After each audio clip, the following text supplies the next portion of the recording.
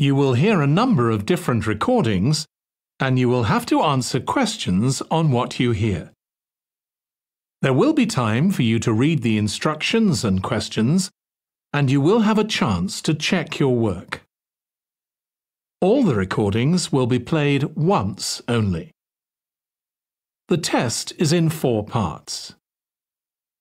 At the end of the test, you will be given 10 minutes to transfer your answers to the answer sheet. Now turn to Part 1.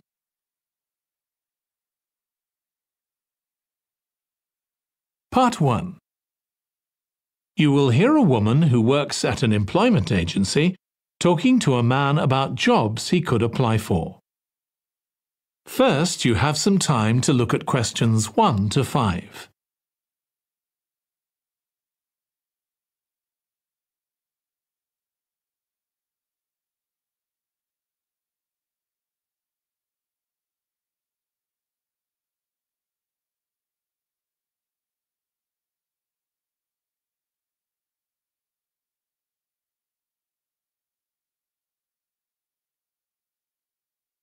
Now listen carefully and answer questions 1 to 5.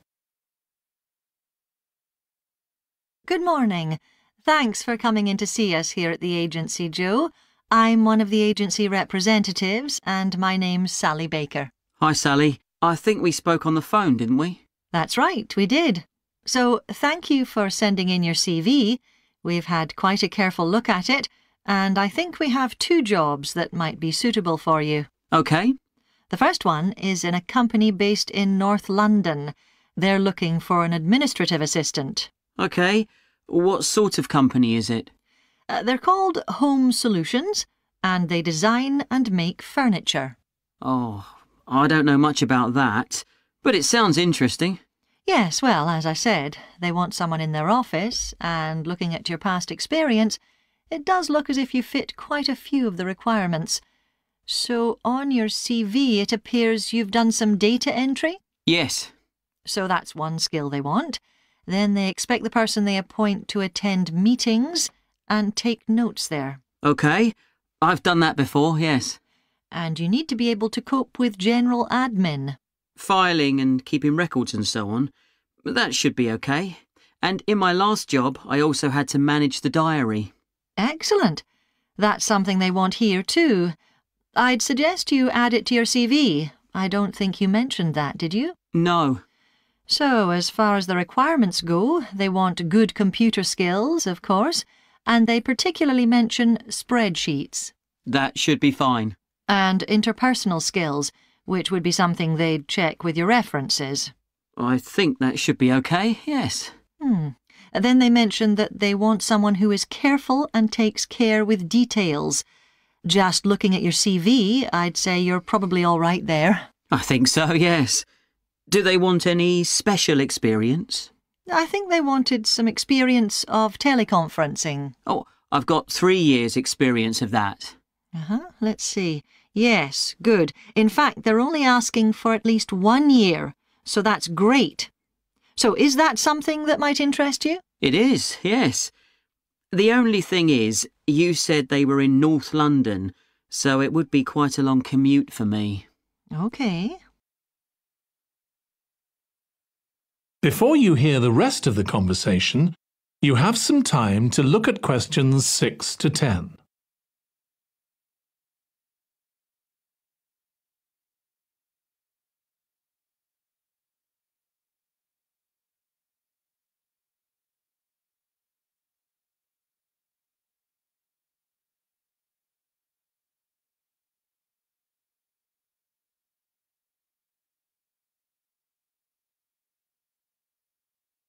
Now listen and answer questions 6 to 10. So the second position might suit you better as far as the location goes. That's for a warehouse assistant, and that's in South London. Yes, that would be a lot closer. And you've worked in a warehouse before, haven't you? Yes. So as far as the responsibilities for this position go, they want someone who could manage the stock, obviously, and also deliveries. That should be OK. You've got to keep track of stuff. but I've always been quite good with numbers. Good. That's their first requirement. And they want someone who's computer literate, which we know you are. Sure. Then they mention organisational skills. They want someone who's well organised. Yes, I think I am. And tidy? Yes, they go together really, don't they? Sure. Then the usual stuff. They want someone who can communicate well, both orally and in writing. OK. And for the last warehouse job I had, one of the things I enjoyed most was being part of a team. I found that was really essential for the job. Excellent. Yes, they do mention that they want someone who's used to that, yes. Now, when you were working in a warehouse last time, what sorts of items were you dealing with? It was mostly bathroom and kitchen equipment, sinks and stoves and fridges. So you're okay moving heavy things? Sure. I'm quite strong and I've had the training. Good. Now, as far as experience goes, they mention they want someone with a licence and that you have experience of driving in London, so you can cope with the traffic and so on. Yes, no problem. And you've got experience of warehouse work. And the final thing they mention is customer service. I think, looking at your CV, you're okay there. Right. So, what about pay? Can you tell me a bit more about that, please? That is the end of part 1. You now have 1 minute to check your answers to part 1.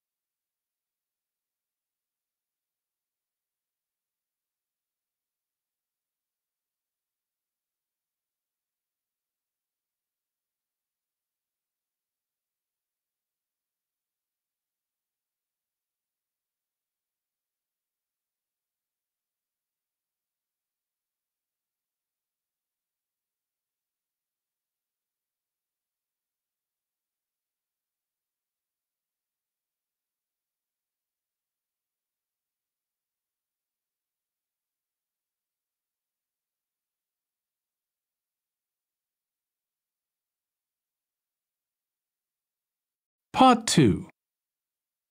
You will hear a woman called Alice Riches talking on the radio about a scheme which involves closing streets to traffic to allow children to play.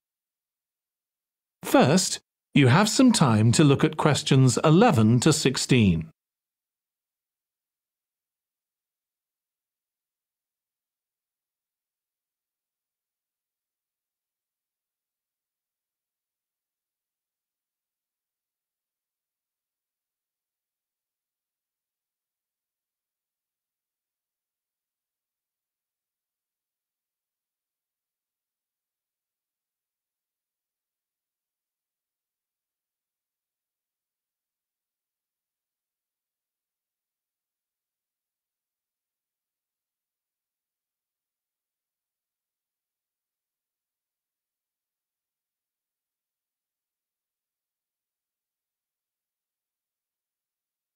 Now listen carefully and answer questions 11 to 16.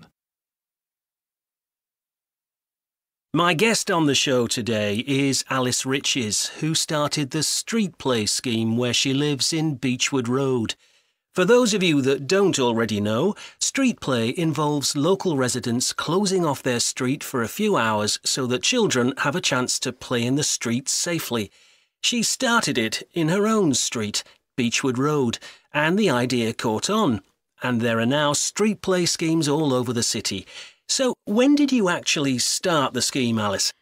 Well, I first had the idea when my oldest child was still a toddler. So that's about 6 years ago now. But it took at least 2 years of campaigning before we were actually able to make it happen. So the scheme's been up and running for 3 years now. We'd love to be able to close our road for longer, for the whole weekend, from Saturday morning until Sunday evening, for example. At the moment, it's just once a week. But when we started, it was only once a month. But we're working on it. So, what actually happens when Beechwood Road is closed? We have volunteer wardens, mostly parents, but some elderly residents too, who block off our road at either end. The council have provided special signs, but there's always a volunteer there to explain what's happening to any motorists. Generally, they're fine about it. We've only had to get the police involved once or twice. Now, I should explain that the road isn't completely closed to cars, but only residents' cars are allowed. If people really need to get in or out of Beechwood Road, it's not a problem as long as they drive at under 20 kilometres per hour.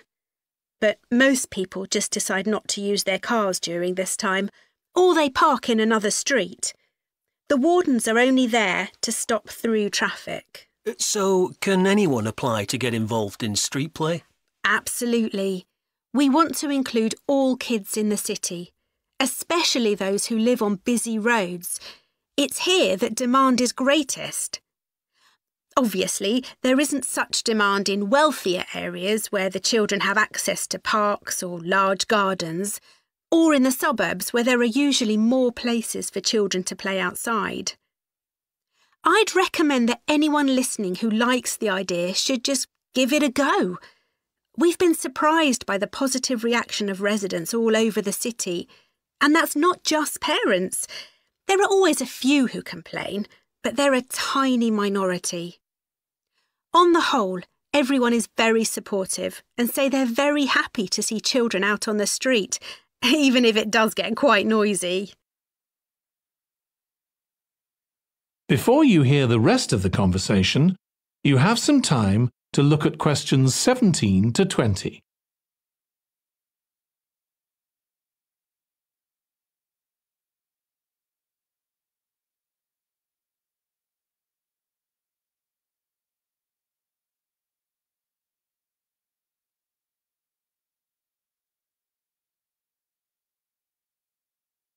Now listen and answer questions 17 to 20.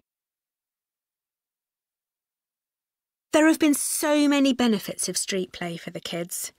Parents really like the fact that the kids are getting fresh air instead of sitting staring at a computer screen, even if they're not doing anything particularly energetic. And of course, it's great that kids can play with their friends outside without being supervised by their parents. But for me, the biggest advantage is that kids develop confidence in themselves to be outside without their parents. The other really fantastic thing is that children get to know the adults in the street. It's like having a big extended family. It certainly does have a lot of benefits. I want to move on now and ask you about a related project in King Street. Right. Well, this was an experiment I was involved in, where local residents decided to try and reduce the traffic along King Street, which is the busiest main road in our area, by persuading people not to use their cars for one day.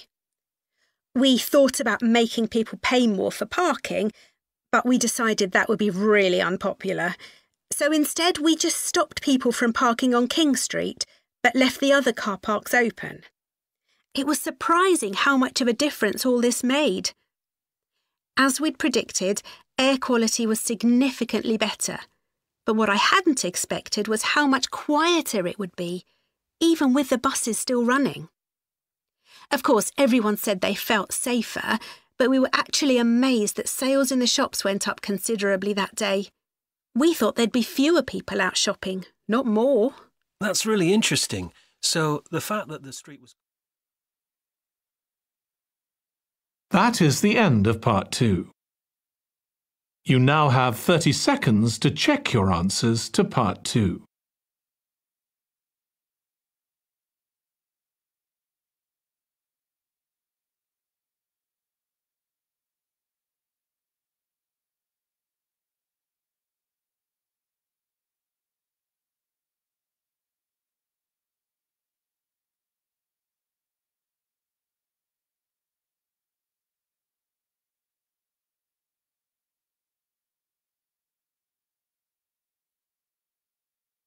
Part 3. You will hear two students, called Hazel and Tom, talking about Hazel's Media Studies assignment. First, you have some time to look at questions 21 to 26.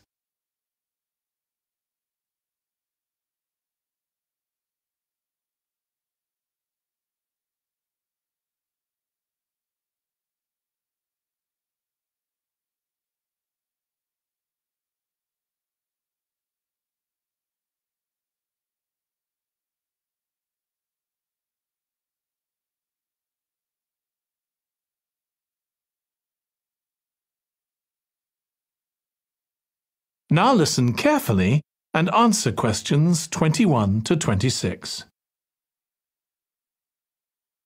Tom, could I ask you for some advice, please? Yes, of course. If you think I can help. What's it about? It's my first media studies assignment, and I'm not sure how to go about it. You must have done it last year. Is that the one comparing the coverage of a particular story in a range of newspapers? That's right. Oh, yes. I really enjoyed writing it. So, what sort of things do I need to compare? Well, there are several things. For example, there's the question of which page of the newspaper the item appears on. You mean because there's a big difference between having it on the front page and the bottom of page 10, for instance? Exactly.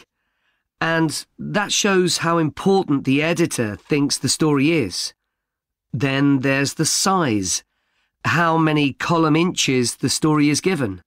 How many columns it spreads over. And I suppose that includes the headline. It certainly does. It's all part of attracting the reader's attention. What about graphics? Whether there's anything visual in addition to the text? Yes, you need to consider those too, because they can have a big effect on the reader's understanding of the story. Sometimes a bigger effect than the text itself. Then you'll need to look at how the item is put together. What structure is it given? Bear in mind that not many people read beyond the first paragraph. So what has the journalist put at the beginning? And if, say, there are conflicting opinions about something, does one appear near the end where people probably won't read it?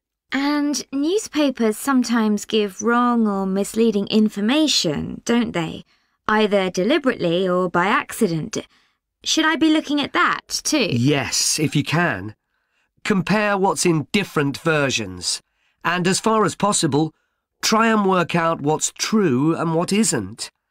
And that relates to a very important point.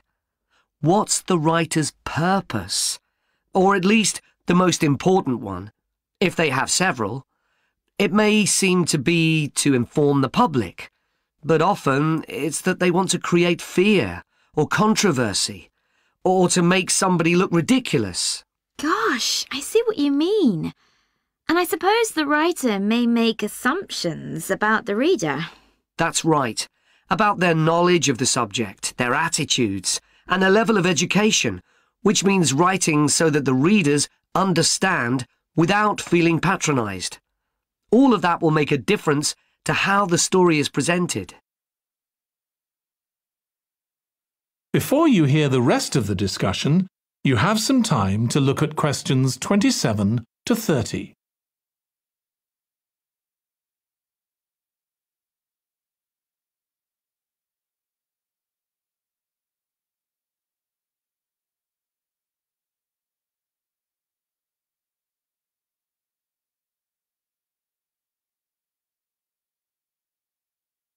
Now listen and answer questions 27 to 30. Does it matter what type of story I write about? No. National or international politics, the arts, anything, as long as it's covered in 2 or 3 newspapers. Though, of course, it'll be easier and more fun if it's something you're interested in and know something about.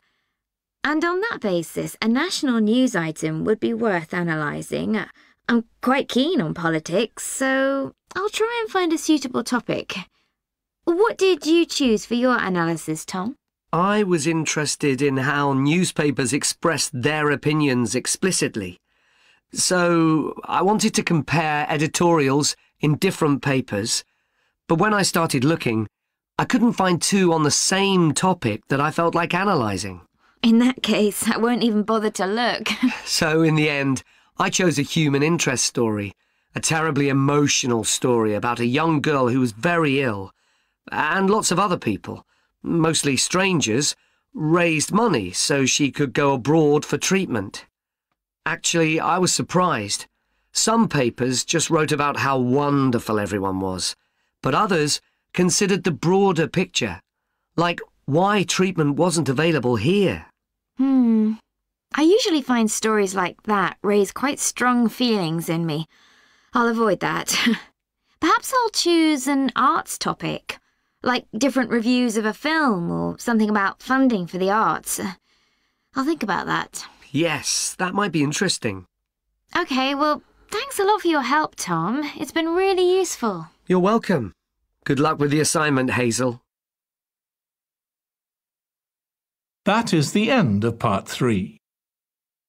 You now have 30 seconds to check your answers to part 3.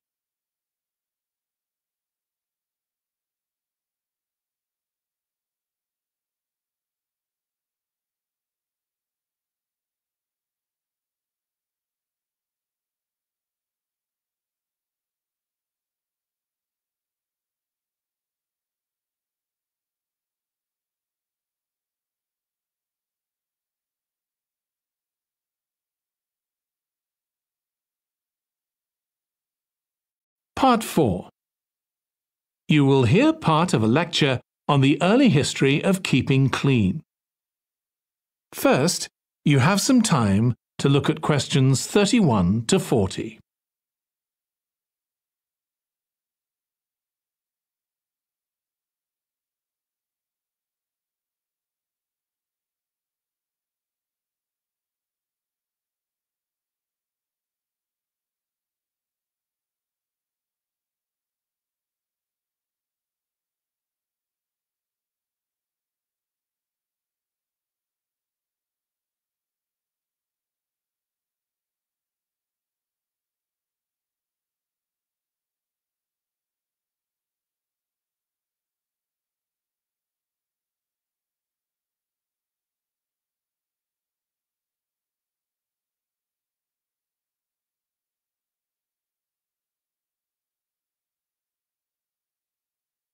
Now listen carefully and answer questions 31 to 40. Nowadays, we use different products for personal cleanliness, laundry, dishwashing and household cleaning, but this is very much a 20th century development. The origins of cleanliness date back to prehistoric times. Since water is essential for life, the earliest people lived near water and knew something about its cleansing properties, at least that it rinsed mud off their hands. During the excavation of ancient Babylon, evidence was found that soap making was known as early as 2800 BC. Archaeologists discovered cylinders made of clay, with inscriptions on them saying that fats were boiled with ashes. This is a method of making soap, though there's no reference to the purpose of this material. The early Greeks bathed for aesthetic reasons and apparently didn't use soap. Instead, they cleaned their bodies with blocks of sand, pumice and ashes, then anointed themselves with oil and scraped off the oil and dirt with a metal instrument known as a strigil. They also used oil mixed with ashes. Clothes were washed without soap in streams. The ancient Germans and Gauls are also credited with discovering how to make a substance called soap, made of melted animal fat and ashes. They used this mixture to tint their hair red. Soap got its name, according to an ancient Roman legend, from Mount Sapo, where animals were sacrificed, leaving deposits of animal fat. Rain washed these deposits, along with wood ashes, down into the clay soil along the river Tiber.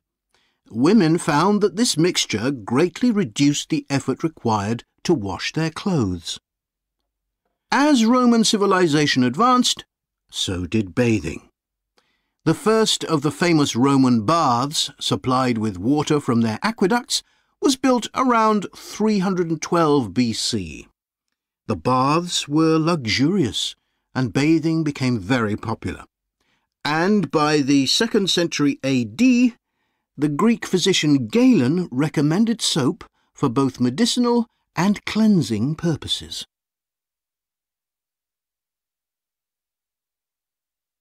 After the fall of Rome in 467 AD and the resulting decline in bathing habits, much of Europe felt the impact of filth on public health. This lack of personal cleanliness and related unsanitary living conditions were major factors in the outbreaks of disease in the Middle Ages, and especially the Black Death of the 14th century.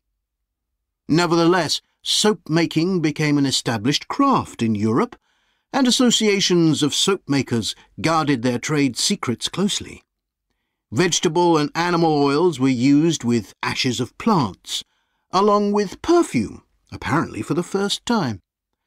Gradually, more varieties of soap became available for shaving and shampooing, as well as bathing and laundering. A major step toward large-scale commercial soap-making occurred in 1791, when a French chemist, Nicolas Leblanc, patented a process for turning salt into soda ash, or sodium carbonate.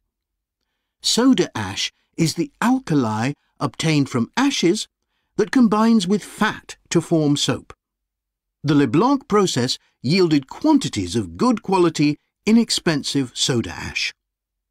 Modern soap making was born some 20 years later, in the early 19th century, with the discovery by Michel Eugène Chevreul, another French chemist, of the chemical nature and relationship of fats, glycerine and fatty acids.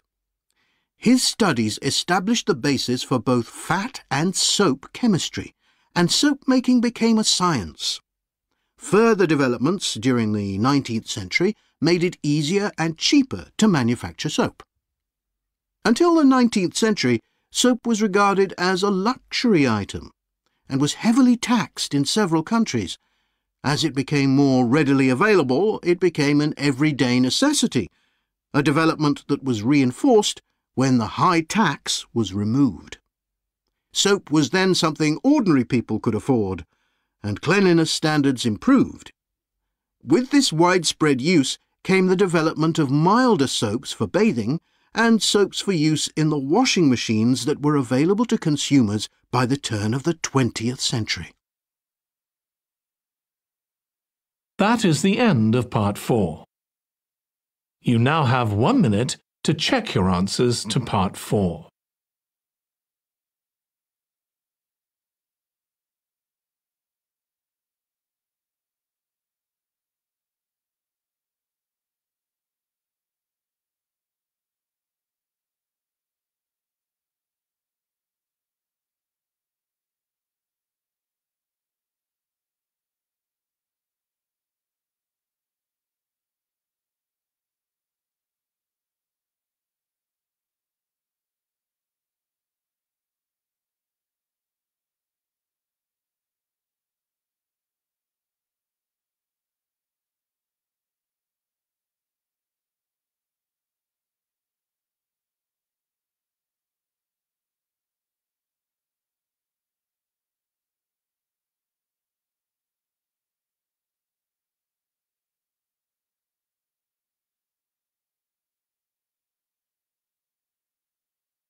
That is the end of the listening test. In the IELTS test, you would now have 10 minutes to transfer your answers to the answer sheet.